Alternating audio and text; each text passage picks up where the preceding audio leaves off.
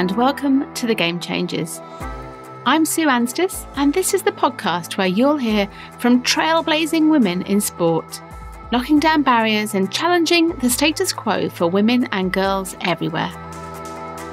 A big thank you to Barclays for supporting this series of The Game Changers, which features fearless women in football and reinforces their incredible support for the beautiful game.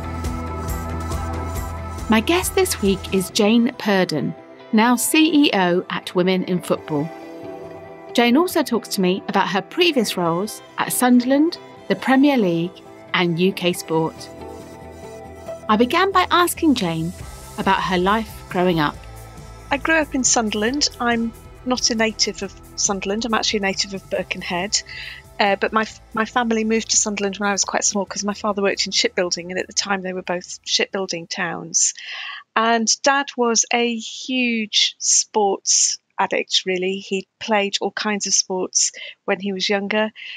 Before he got married, he cycled from Land's End to John O'Groats. That's how he marked the end of his bachelor days. And I love that story. You know, there's no going off on a lads' weekend to Magaluf. They were a different breed, that generation. They really were.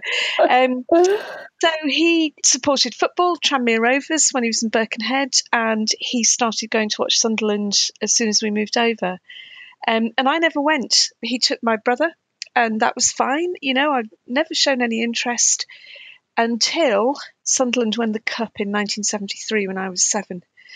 And I always remember it. I always say, kids of my generation in Sunderland, you can remember what your dad's ballot numbers were in the Cup final tickets. And my dad was Green S, and that got him 4 tickets. So guess what? Mum and I stayed at home, and Dad took a colleague and his son. And again, that's fine. I really have no beef about that because I've not shown any interest. The colleague had been unlucky in the ballot and had been to every game. So that was that. But I watched it on TV. And when, as I'm sure you know, Sue, Ian Porterfield scored the only goal for Sunderland. And when that happened, so quite late on in the first half, I just felt myself, it was incredible, falling. That's the only way I can describe it, falling into a kind of pit of love for this game.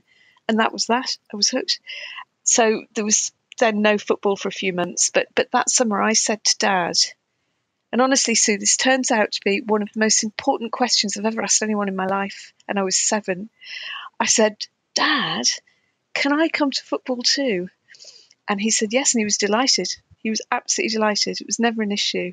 My only beef with the whole thing is that day 1 of my journey as a Sunderland supporter was the best.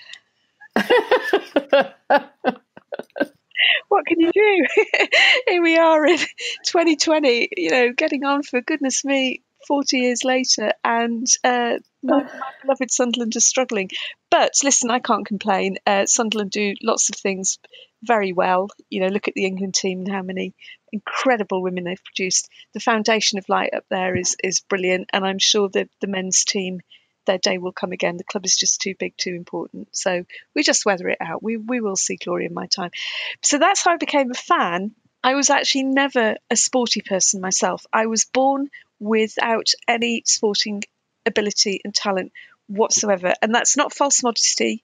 That's absolute God's honest truth, and that's cool. You know, I was given other things, so I'm quite happy with the mix I was given. But I was on the second netball team, the second hockey team, and actually I was dropped in that. You know, and it wasn't really my thing. I kind of enjoyed sport. I've always enjoyed physical activity, but I've never been a sports nut. So, you know, this year I'm one of the 500,000 people who downloaded Couch to 5K during lockdown. And I can run for an hour, Sue. For the first time in my life at the age of 54, I can run for an hour. So, but that's probably my biggest sporting achievement. You know?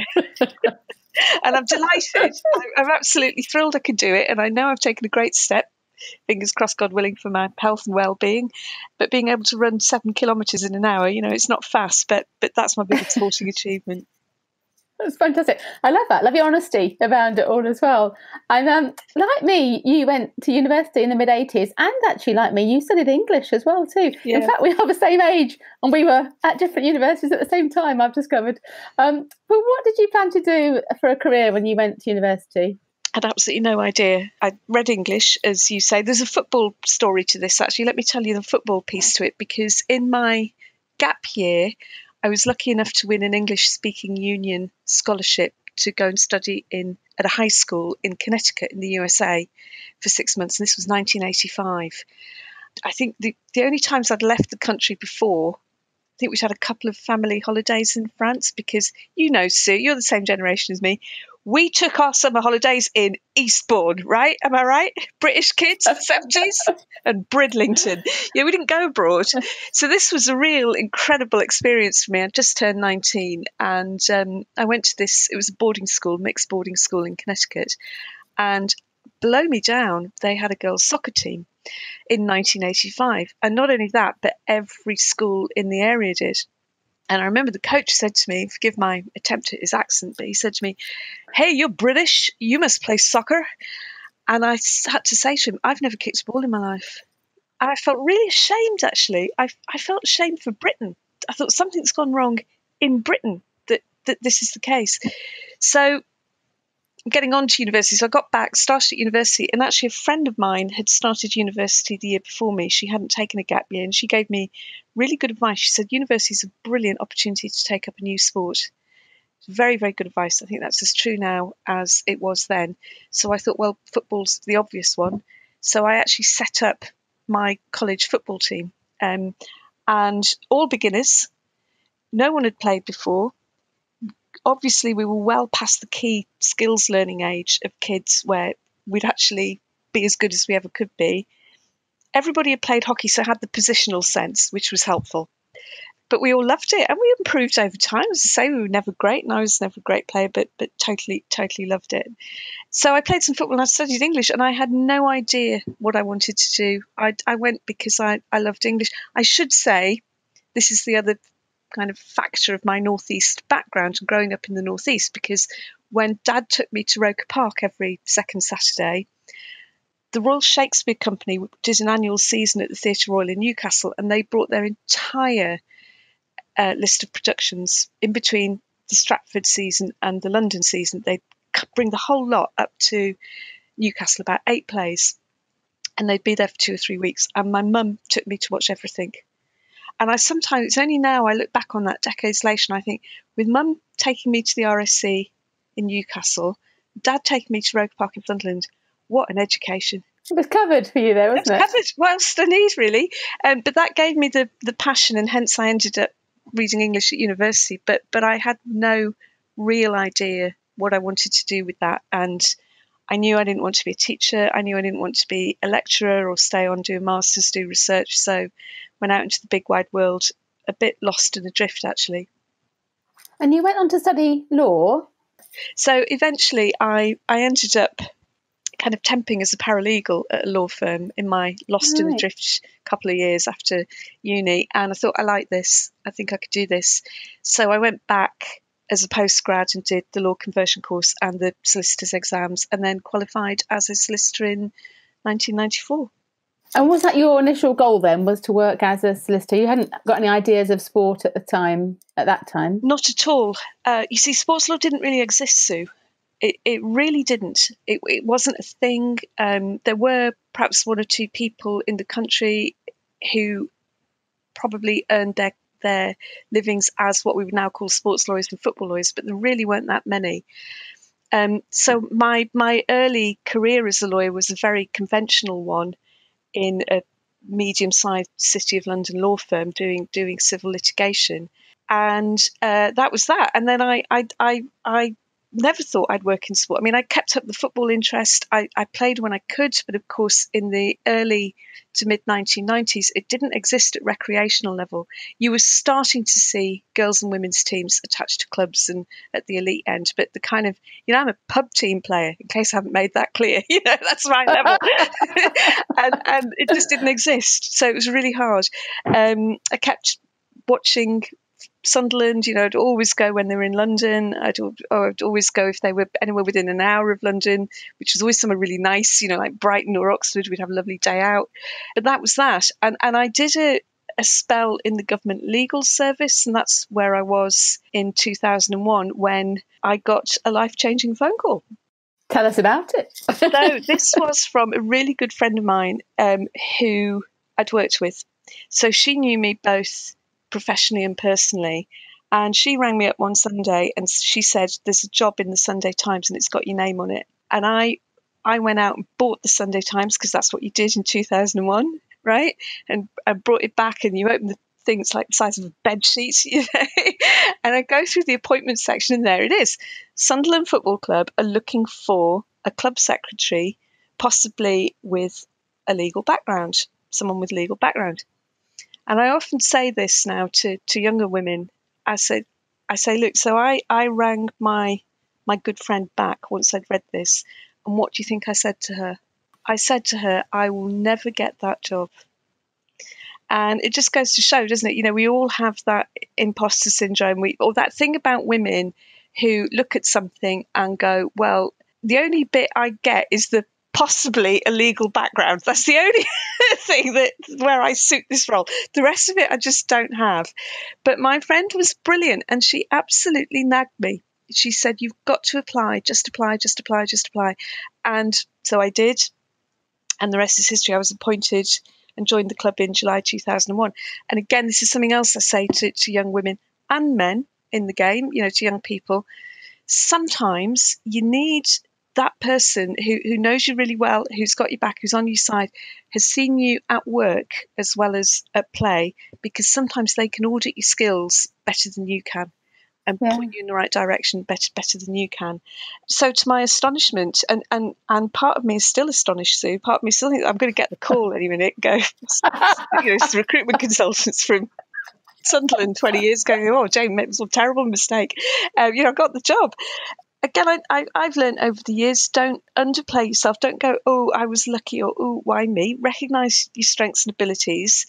But subject to that, I think I still was lucky because there was no such thing really as sports law. These days, that role would go to somebody who probably had a sports law master's, who'd maybe worked in the sports law team of a private practice firm for a few years. That's the profile of candidate who'd get it now. But at the time, Sunderland were in the Premier League at the time, the Premier League was wealthy, but not as stratospherically wealthy as it became. And clubs were just beginning to kind of tool up and upscale their staff to manage that level of resource coming in. And a club like Sunderland had probably just gone over the sort of size of turnover and business where it made sense to have an in-house lawyer for the first time. So it wasn't I was in the right place at the right time, it was that my friend was, and thank God for it. And what was your day-to-day role there? What were you involved with? Yes, it was the classic club secretary role. And a big part of the club secretary role, the classic club secretary role, had always focused on the players' contracts and transfer agreements, and on what we'd now call compliance, making sure all the rules of the league and the FA were complied with. And that was at the heart of it. So you can see that it made sense as these player contracts and transfer agreements began to be more valuable to get lawyers in. And of course now, Premier League clubs have teams of lawyers to draft these things for them. There were other things as well. It was quite literally booking the team bus, quite literally, although my assistant used to do that, but that sat in the team. It was quite literally filling out the entry form for the FA Cup, literally. It's one thing that used to keep me awake at night, like, don't miss the FA Cup application form deadline. So all kinds of pieces of football admin. Yeah, that's kind of the heart of it, really. And you were obviously welcomed as a woman at the club at that time. So were there other women at that level, other clubs across the Premier? Yeah. Well, let me talk about Sunderland, because I think Bob Murray, the then chairman and owner, Sir Bob Murray, as he is now, deserves a massive amount of credit. He said to me in my interview, he said, I like having women at the club. I like having them on my board. I like having them in my leadership team because they bring something different to it. And it was the most affirming statement about gender diversity in the workforce that anyone had ever said to me, and anyone was to say to me for another 15 years. It's a bit ahead of his time, yeah. Incredible. And he was a self-made County Durham guy, left school at I think 15, went to night school, qualified as an accountant, and eventually ran his own businesses extremely successfully. Very, very successful, wealthy man. So he knows a thing or two. And he knows a thing or two about how to put together a successful business. And while I never asked him this, I suspect he'd figured this out along the way, that having diverse teams made his businesses better. And when I pitched up at Sunderland, Leslie Callaghan was the Director of Communications. Leslie Spooler was made the CEO of the Foundation of Light, which she still is. There were women throughout management and in leadership positions. And you mentioned then, I guess, that success that Sunderland had in terms of women coming through. And I've interviewed actually Steph Horton and Jill Scott for the podcast. So do you think that was part of the same mindset, really, or that great place for female players at that time in terms of Sunderland? I think there's something about strong women in the North East. And I think about this a lot, Sue, and I don't know what it is. I kind of laugh with my colleagues, and sometimes they say, there's so many of you from Sunderland. I say, no, it's in the water. They put it in the water up there, the water that flows from the Kielder Reservoir. But I honestly don't know what it is. I think I'll give you a few stabs, but I might be well wide of the mark. I think if you look back to the days of the old industries, coal mining and shipbuilding, coal mining in particular, the women had to be strong. They really did. And it was no mean feat to raise a family and look after a family if you're a coal miner's wife. I once read a story of a woman who she had 3 generations of menfolk in her house going down the pit, her husband, her son and her grandson. And they were all on different shifts. So they'd come off shift and they'd all need to be fed. She quite literally never went to bed. She had a chair in front of the fire where she kind of snatched 2 hours till the next one came off the shift. Wow. So I think there's something about that. When I was younger, one of the most kind of powerful political events that happened in my time was the miners' strike. I don't want to get into the politics of it, but one of the things that was so striking again, I saw with my own eyes, was how strong the women were. So I don't know, maybe that contributes to it. And then sometimes I say jokingly, it's because we have to put up with Sunderland men. That's very unfair. I love the Sunderland man, my life partner. It's fantastic. So yeah. You mentioned, I guess, that your greatest day for Sunderland football was your first day as a fan, but it was also quite a traumatic time whilst you were at Sunderland too. So how did that affect you in the role that you were doing? So in my second season there, at the end of the second season, we were relegated, and it was extremely difficult because it was clear from the January of that season we were going down, and it was clear we'd have to really cut the cost base of the club. So we made something like 90 people redundant. Again, with that number, you have to give people 3 months' notice and go through consultation. So the club went through all of that. And when you're a member of staff working there, it is traumatic. I've never done anything, and I've done other stressful kind of tasks, projects, cases, whatever you want to call them, both before and since. But I've never worked on anything which was so grindingly emotional for everybody involved. It was very, very difficult to see good friends and colleagues have to lose their jobs. And yes, it really left its mark, Sue. It was difficult. And I learned very quickly that this wonderful industry of football and sport that we all want to work in and count ourselves as very lucky to work in, it's not all stardust and sunshine. It can be a really grim business. It really can. And every year, as we know, 3 clubs have to go down. And if they haven't planned for it properly, the effects can be devastating. That's so true, isn't it? So true.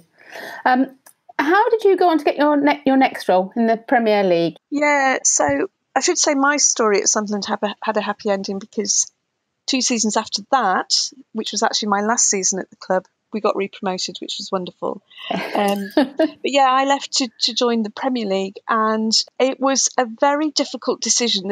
The opportunity to work for them came up, and it was very, very difficult because I'd done that thing which I think a lot of people, from young people, certainly of our generation, who weren't originally from London, you move to London, you spend the first 10 years of your career there, and then you think, okay, the dream is always to go home I will sell my house because we were all able to buy houses in our 30s, weren't we? Unlike the youngsters in London now.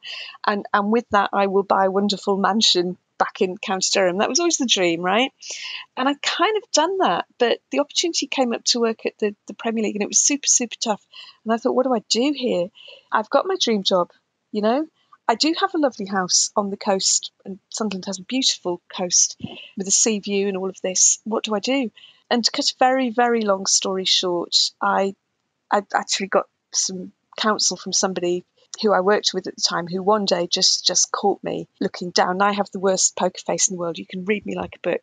And he said to me, "You've got the weight of the world on your shoulders. What on earth is going on?" So I told him, I said, "Look, I've got this big decision to make. I've got an offer from the Premier League and I don't know what to do." And he just said straight away, he said, "Take it." He said, "We'd hate to lose you, but it's the biggest, best league in the world. You've got to take that opportunity. It's a real opportunity." So yeah, so that was May 2005. I joined the Premier League, and it was May, and everybody thinks football goes to sleep at the end of the season, but no, this was. I finished work at Sunderland on the Monday, and actually it was a lovely day because we were all on the bus going around the town waving the Championship trophy. I got the train to London on the Tuesday, and on the Wednesday I started work at the Premier League because they're right into the thick of planning for next season already at that point. And what was your role there? So I joined as head of football administration, and it was a bit of a reversal of what I'd done at the clubs because part of the role was to scrutinise all the player contracts and transfers when they came in, make sure they were all in order, everything we needed to register the player and the transfer were there, make sure the transfer fee had been received into the Premier League central clearinghouse account, and only once everything was in order, then register the player. That was part of it. For reasons I've never completely understood, I also did the fixtures. That was part of the job, and I did it. And I have to say I loved it. I worked very closely with the Football League because you have to schedule the fixtures for all the clubs at once. You can't just break it up league by league. So that was part of the job for a few years. And I also, from the start, looked after the Premier League rulebook. And the rules are legally binding on every Premier League club. And I think it's fair to say in 2005, the rulebook was probably about a centimetre thick. If you look at it now, it's about 3 centimetres thick. And again, that's not because we liked creating rules for the sake of creating rules, but just as business and the money flows grew, it was just important to put in place more regulation, but always, hopefully, fit for purpose and actually keeping it as light touch as possible because clubs are well placed to run their own business, you know. And in 2015, I think you moved on to UK sport. So why the move from football at that time? So it was another really difficult decision, but I had to be honest with myself after 10 years at the Premier League that I felt I needed a new challenge. I was getting a bit stale. And when you're a football lawyer, Sue, it doesn't get better than being Director of Governance at the Premier League. It really doesn't. But I still thought, I'm not being stretched anymore. No disrespect to the Premier League. That's purely because I've been doing it for 10 years. For a decade, yeah. But again, you know, in this space, sort of sport legal, sport regulatory, there aren't loads of jobs. It's another thing people who are younger lawyers and thinking of building a career in sport need to be mindful of. It's just if you're an employment lawyer, you can change job. Cool. You know, you could be in a new job next month. It's easy because there's tens of thousands of employment lawyers in the UK. Sports law is very small, so it can take a while to find the next move.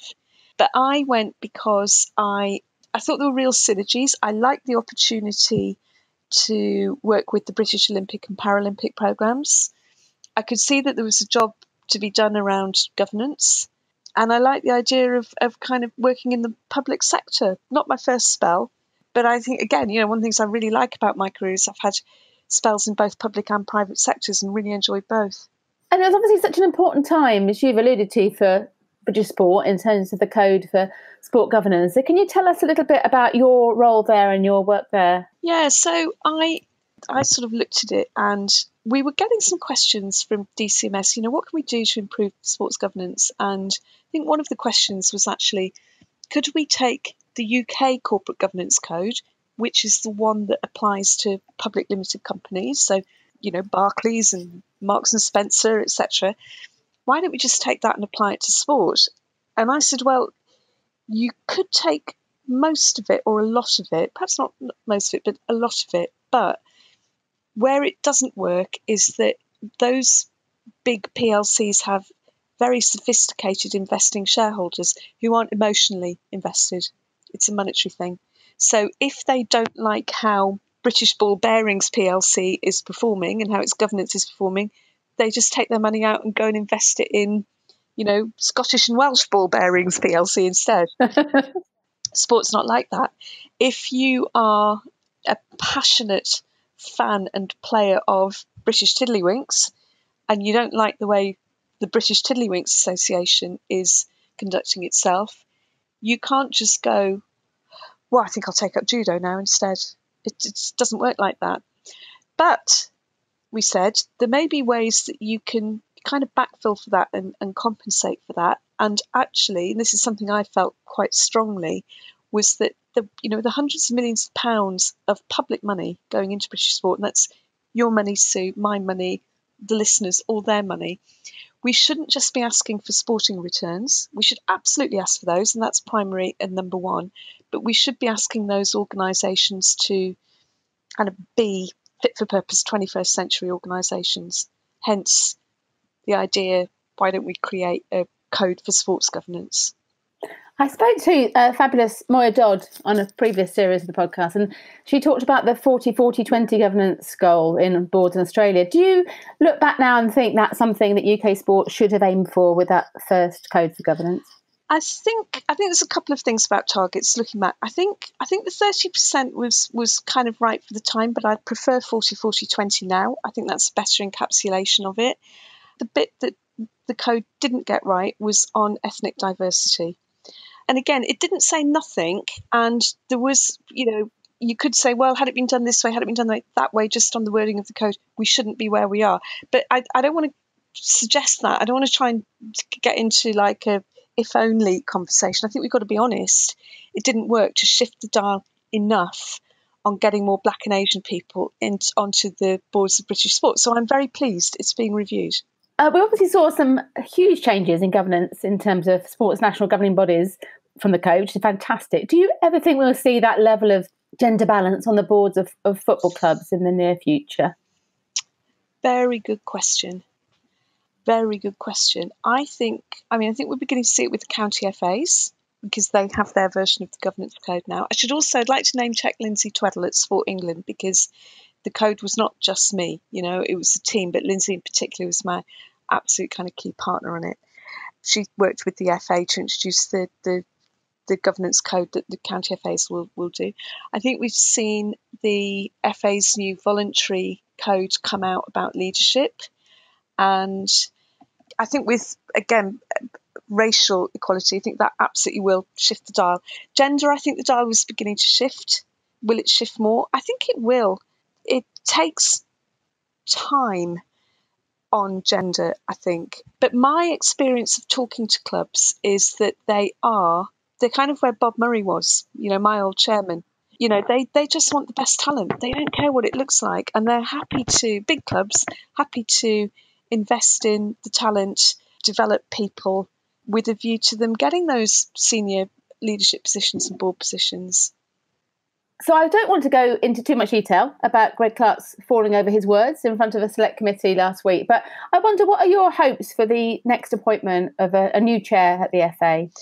So I think that the FA, I think they will do the job. Again, they're a big professional organisation. I think they need to think really hard about what skills and experience and personal attributes that they need from their chair.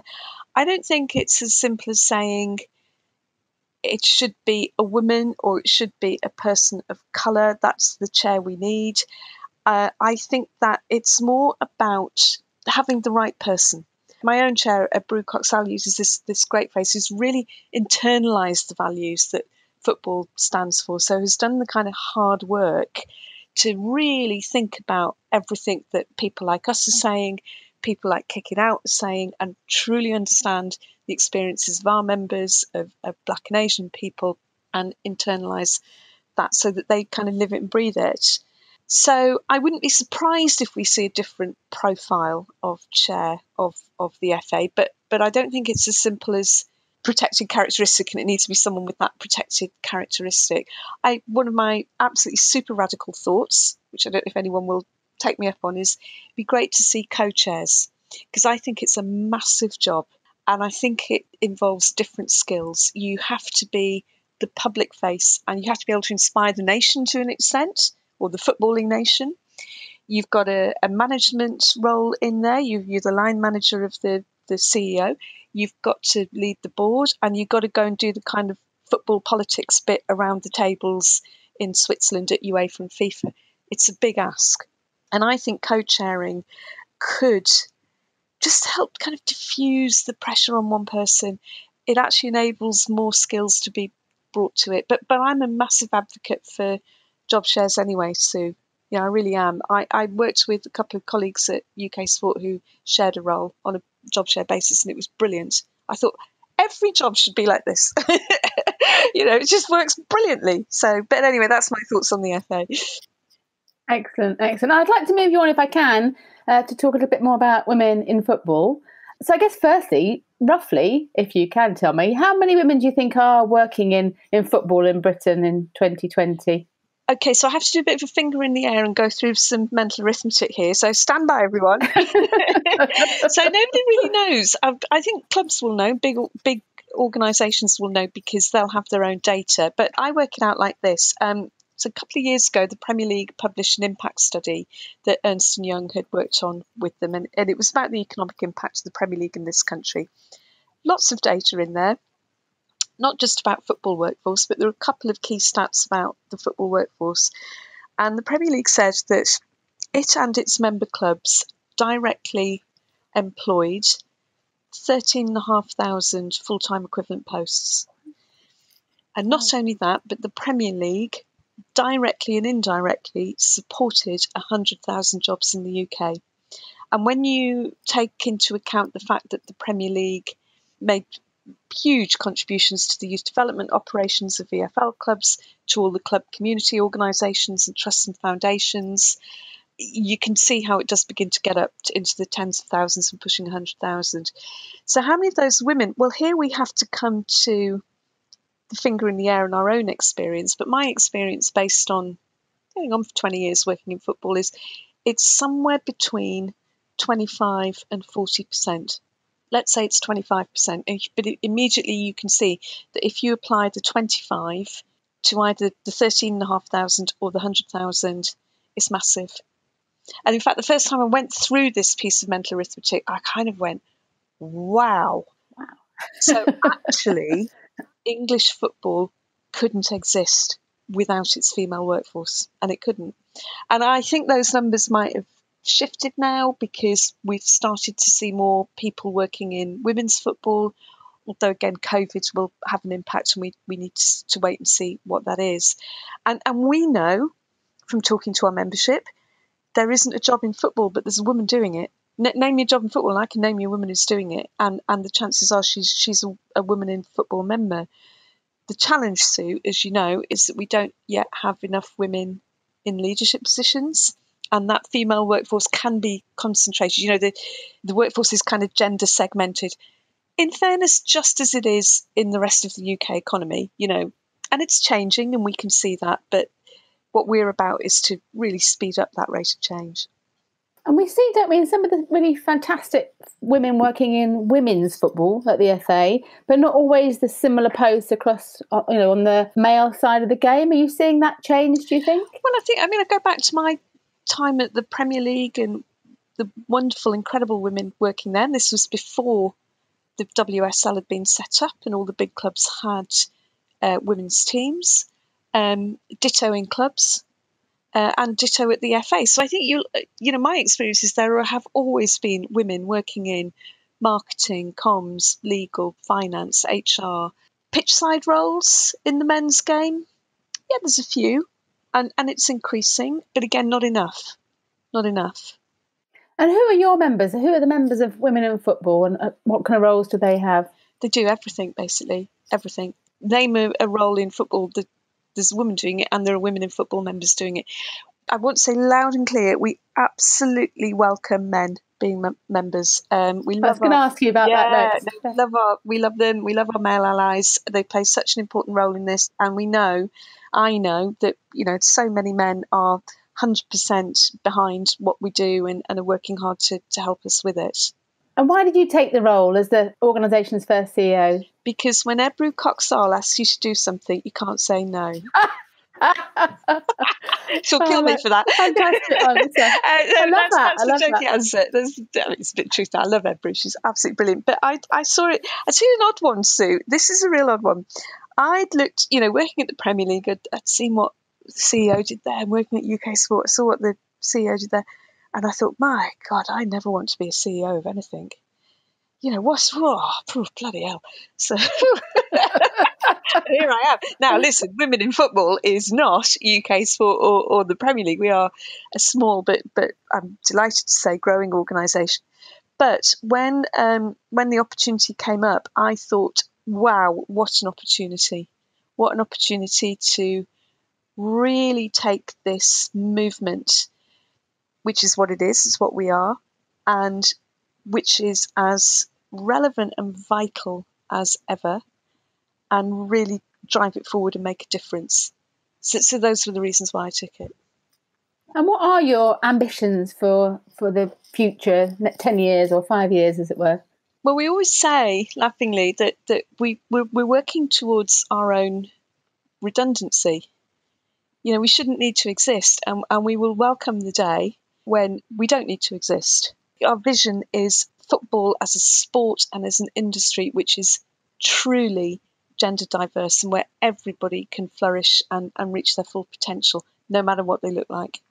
And what part, we mentioned earlier Barclays, what part have Barclays played recently in that kind of development and evolution of women in football? So Barclays has been a fantastic partner of women in football for many years. And last year we kind of renewed and refreshed and uplifted our partnership. They work with us brilliantly. I love working with them.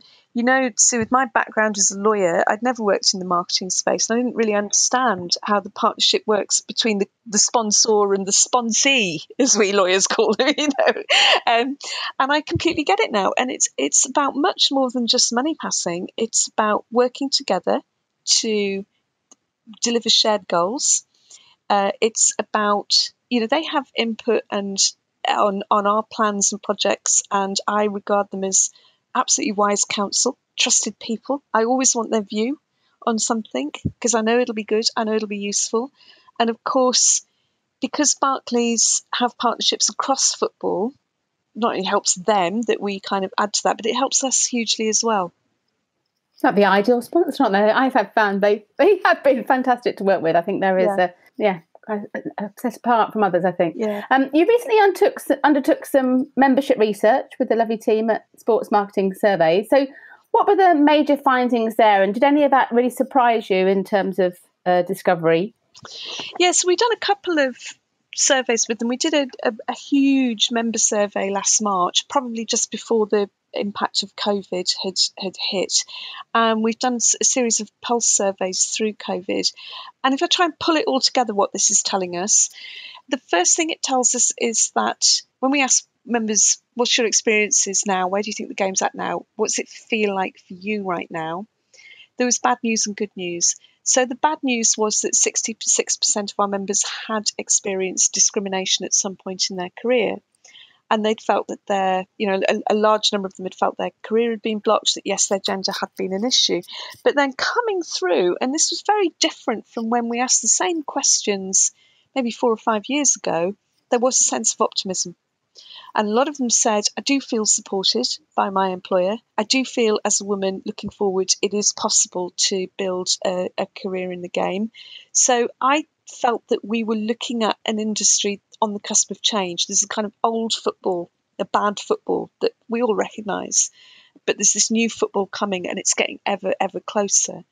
And then, of course, COVID hit, and the number one thing they told us was how tough they were finding it.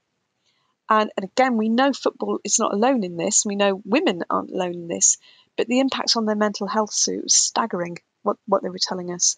And we've been trying super hard to help with that.